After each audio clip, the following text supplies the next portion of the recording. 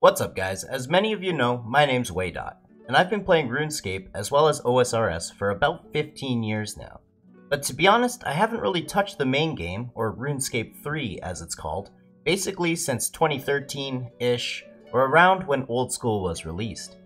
I've logged in a few times here and there just to check it out, and wow, there's a lot of new things, a lot of changes, but honestly, every time I hear about RS3, I get this growing curiosity. From what I can see, the game looks absolutely stunning now, in its own RuneScape charm kind of way. So I want to make an Ironman and set out to see what RS3 really has to offer.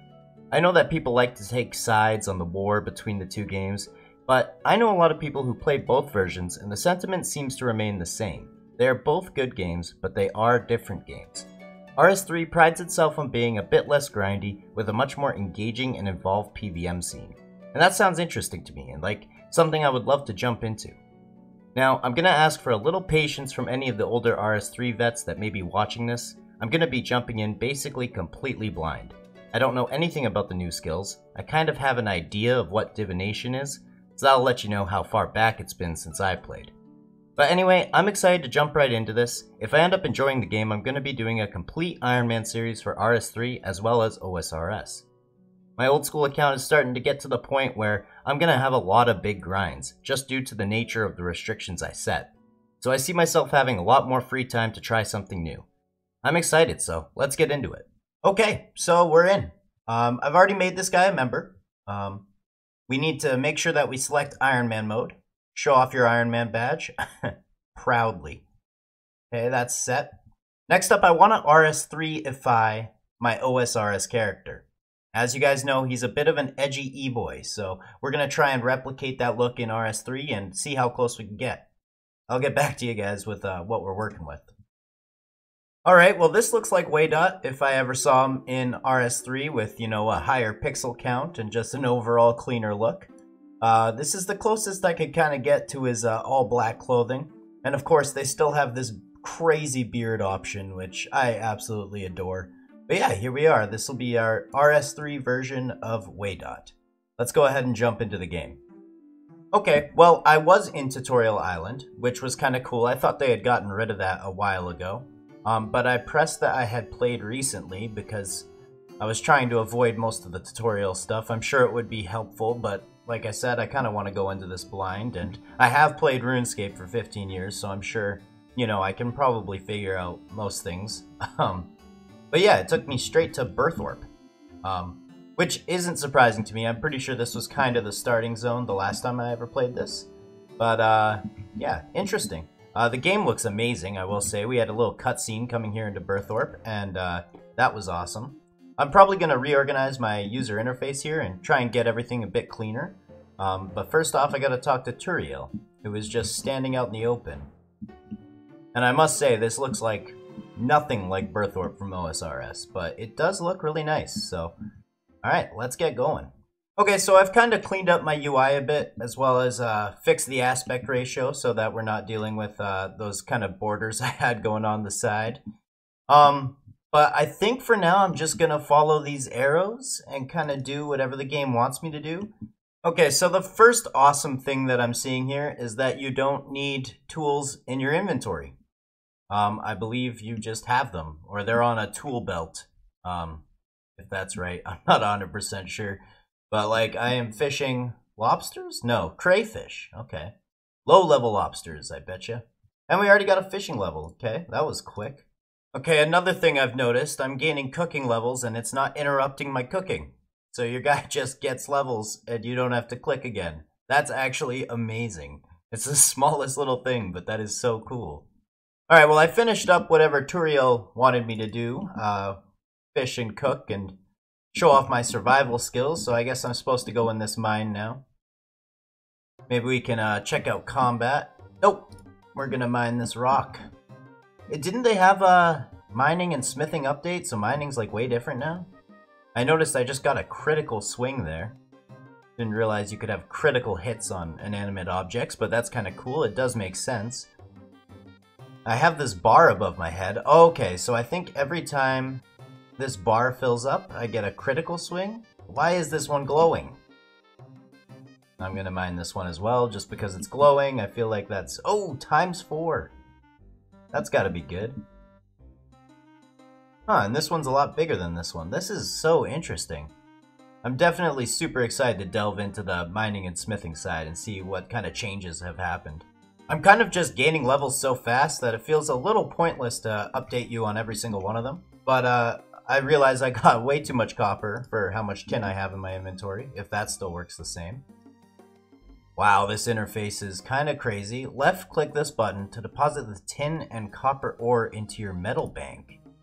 So you can just keep saving up ores in here and then you can smith them into bars. That is such a cool idea. And then you can make stuff. That is so cool. What the hell? Wow, it's very involved, I must say.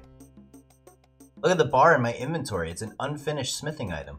I'm sorry, I'm sure this is like normal to anybody who plays RS3 and you're probably just laughing at me, but this is so interesting to me. It's so cool. That's quality metalwork. I made a bronze full helm.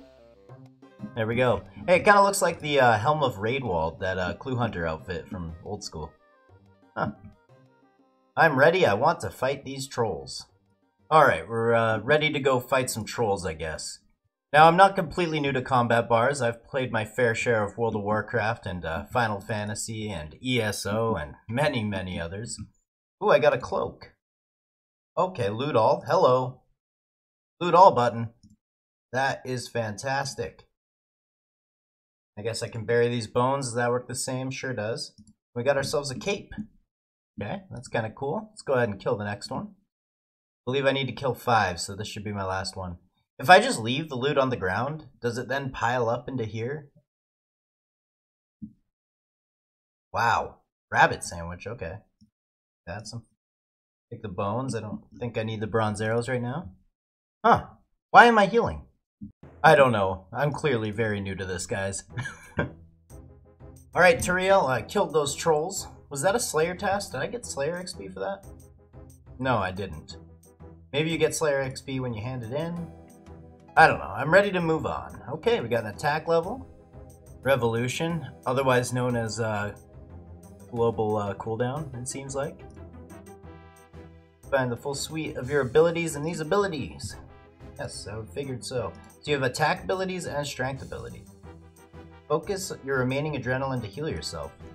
Yeah, that's going on the action bar. Some survivability. Strike the target with the back of the hand. Well, you just slap them, eh? That's kind of funny. What the hell? What? This man is huge. How am I supposed to beat this guy? He's level 10. Holy shit. This guy's strong. Maybe I should have made that full set of armor. I probably would have fared a little better here. I really don't want to die in the first fight of the game. Holy crap, that was tough. Should I bury his bones, or is that a waste? I'm gonna do it. You guys laugh at me for doing this. I don't care that much. Woo! Look at that. Level 3 prayer. Not too shabby. And it looks like this bronze mace is... Whoa, I'm dual wielding a dagger and a mace. What? Okay, this game is awesome. So I'm finished with everything Turiel kind of wanted me to do. I also grabbed a few bank boosters because I guess bank space is something you can kind of get more of through membership and whatnot. I'm not sure. It seems a little convoluted. I'm not 100% sure how it works, but I have like 150 spaces now. But I think I'm just going to go explore a bit and kind of figure out what we want to do.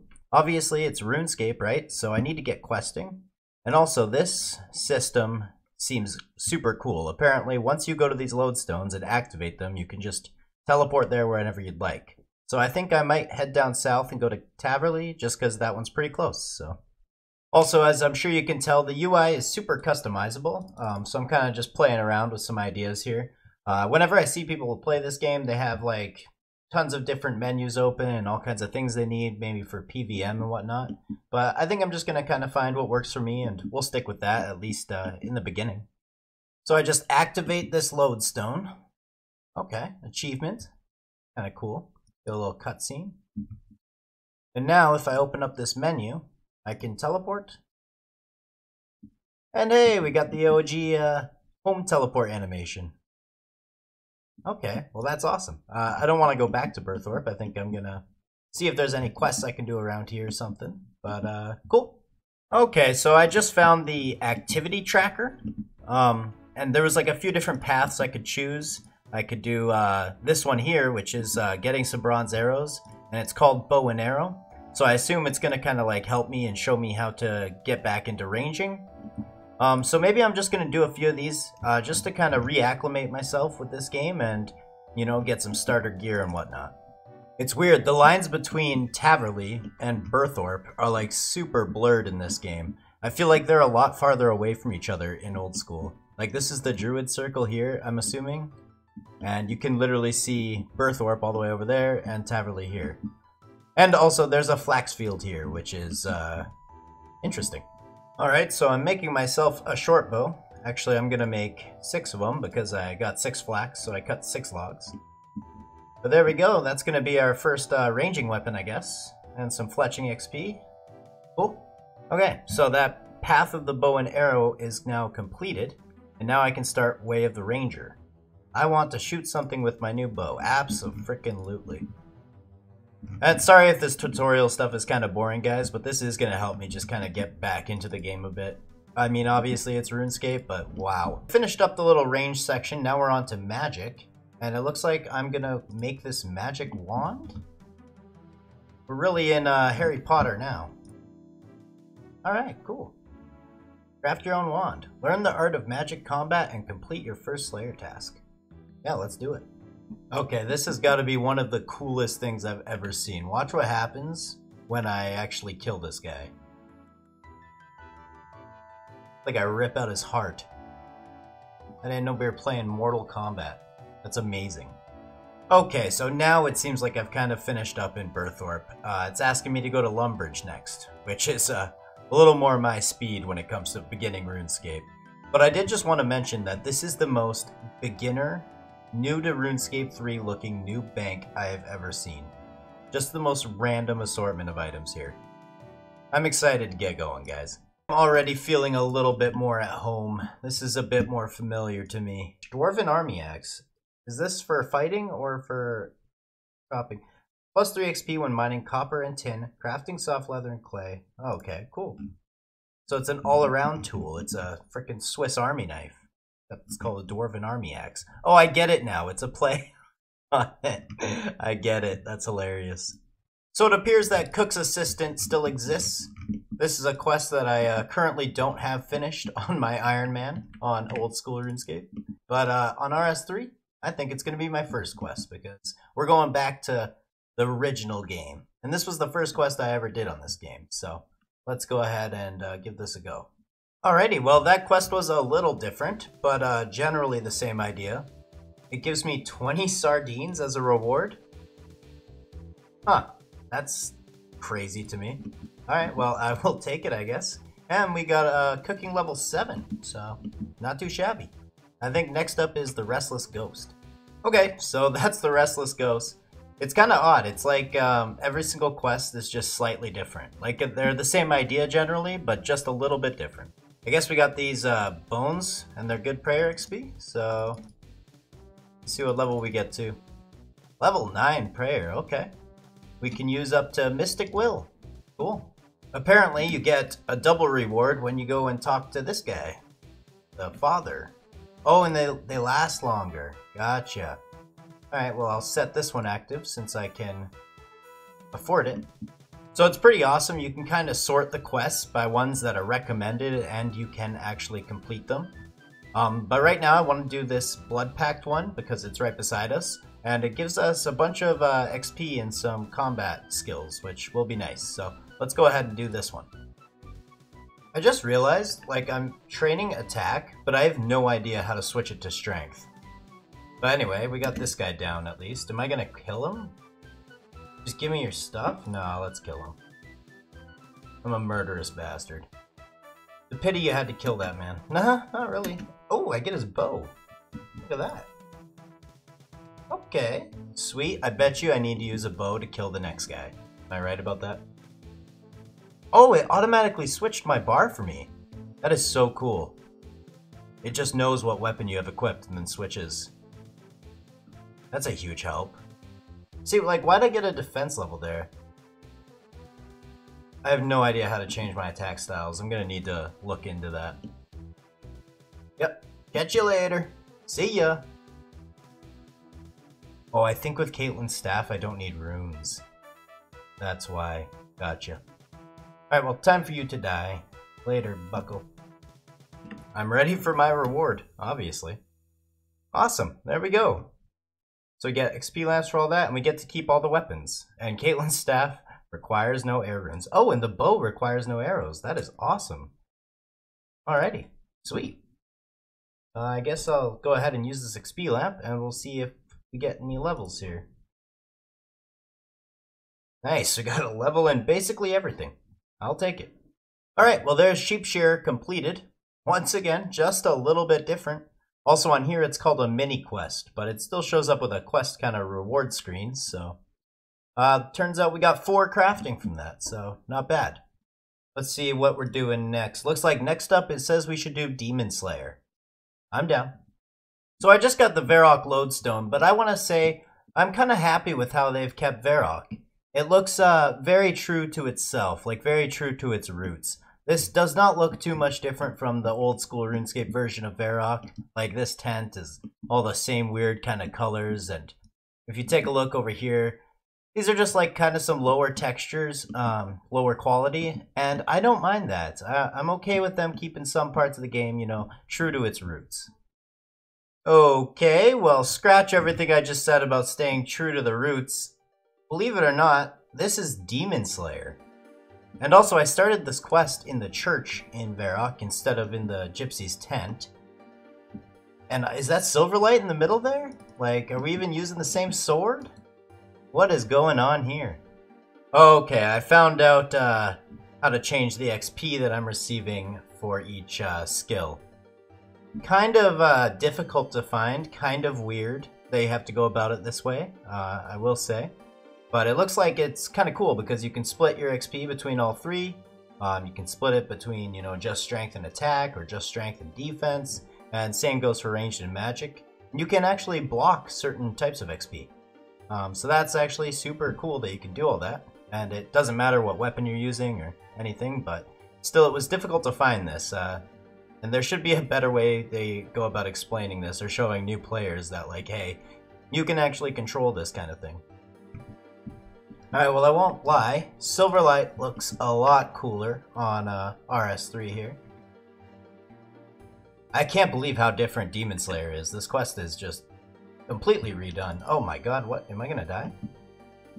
Well, I'm supposed to stand in his dome when he does that thing.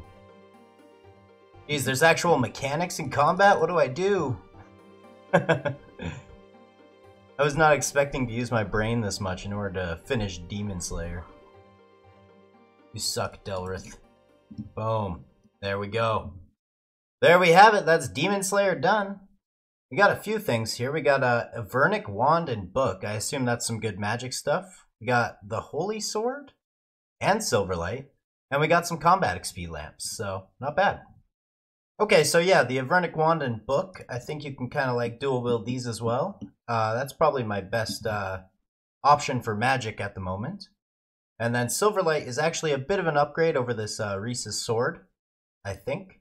They're both the same speed, the same accuracy, it just does more damage. So, as for these XP lamps, I think I'm going to throw all of them into strength. I am assuming that your strength level correlates with how much damage you do, the same way it does in old school RuneScape.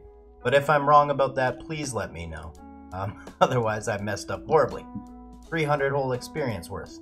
But we just got level 7 strength, and that took us to combat level 9. Well, that's a wrap. OSRS player tries RuneScape 3 and loves it, by the way. This is going to be a long series, and I'm so excited to get it started. Don't worry, this won't be replacing any of my old school content. I can work on 2 things at the same time, despite whatever you may think of me. But anyway, I'm really enjoying everything I'm seeing from RuneScape 3 so far. This game has come such a long way, and I'm super excited to delve into it deeper and really start to learn and understand everything. I'm also excited to get to the end game and begin doing some of these insane looking boss fights. I've got a lot to learn and a lot to do, so this is just the beginning. But if you guys did enjoy, please feel free to like and subscribe as it helps a ton, and you'll always know when a progress video drops. Anyway, I'll catch you guys in the next one. Later.